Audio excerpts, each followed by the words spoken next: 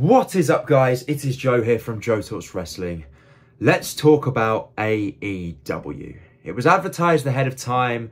AEW last night were airing the All In backstage footage, the unseen footage, all to get a seemingly cheap ratings pop.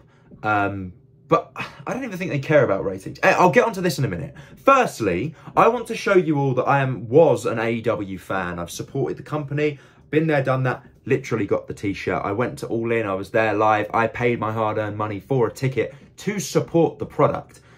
However, in the last, I don't know, how long's All In been? Like 10 months, 8 months, something like that. I've just switched off. And I think it also has something to do with my own professional wrestling career has been advancing to a point where I'm getting information and I'm getting advice and I'm being taught things from people that have been doing this a lot longer than me, who know how the business should work. And they have made me completely switch off, and I really dislike the AEW style of wrestling now. The lack of psychology, the video game style, the lack of selling, the getting pile drived and then going, ah, and then throwing a forearm. Like, it just doesn't make sense. And every time I watch it, I get annoyed because I'm like, that's just not how the industry should work. So that's why I've switched off AEW. But once again, the incident last night got me, it got my attention.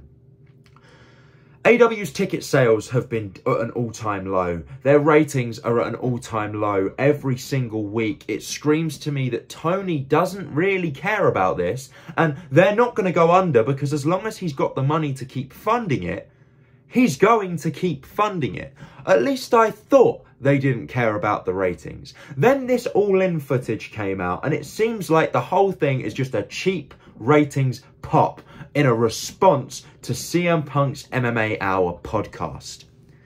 Now, if Punk had been lying on the podcast and Punk turned around and said, yeah, Jack Perry, he threw a punch at me, I then threw a punch at him, we got in a big scuffle, he hit me with a chair, he told me he wanted to kill my dog, then okay. I mean, I personally still think from a business side of things, Tony should have just ignored it, swept it under the rug, given it no response. Because the more attention you bring to these things, the more eyes you get on it, the more people get involved, the more it looks like there's an element of truth to it.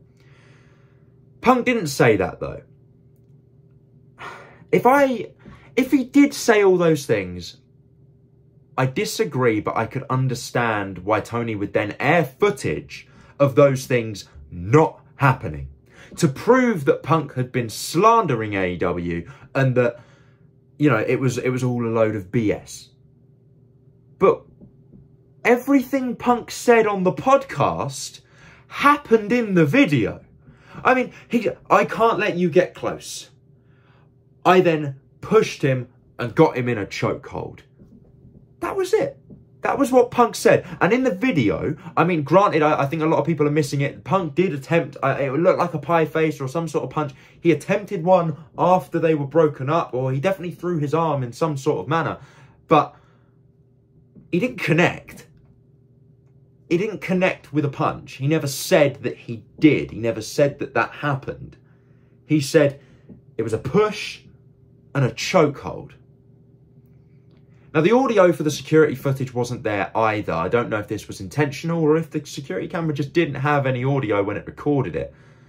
But you can see the moment in the video where Punk turns to Tony as well and, you know, says, this is a joke, your company's a joke, etc., etc. And Tony feared for his life. Now, I'm not going to judge for that. You know, everyone's entitled to their own personal feelings. If he, at the time, feared for his life, he feared for his life. There's nothing we can say. Would I have feared for my life? Absolutely not. But it's one of them things. I mean, the whole thing looked like a schoolyard brawl, a schoolyard fight. I mean, when I was in school, I saw fights that were a lot worse than this. It really feels like the whole thing has been completely blown out of proportion. And I think AEW is an absolute joke, really, for airing this footage and drawing attention to it. And trying to make it look like, you know, Punk was the bad guy. Don't get me wrong. He was the aggressor of the situation. You never throw the first punch. You never instigate. He did. And he's justified that in his own way on the podcast. But AEW bringing attention to it, it just... These guys are meant to be a multi-million-dollar promotion. They're meant to be the competitors for the WWE, the second biggest wrestling promotion in the world, in America anyway. Would you ever see WWE doing something like this? It's so immature, it's so indie, for a lack of a better term. It makes no sense. And I think Tony Schiavone's reaction after it was aired, it says it all. And the thing is with AEW, you hear all these stories about the locker room.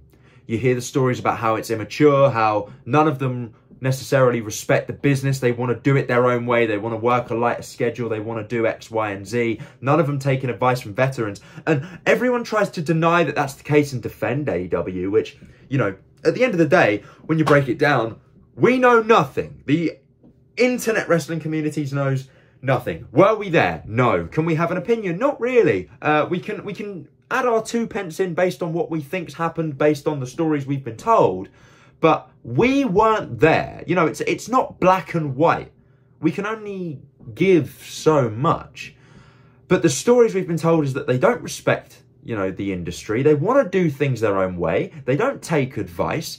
I heard a story, Billy Gunn's apparently stopped giving advice because they just don't listen. Veterans of the industry, when you listen to them, giving him their 2 pence, realise that AEW is, you know, not all it seems to be. Guys like Bully Ray, Bubba Ray Dudley.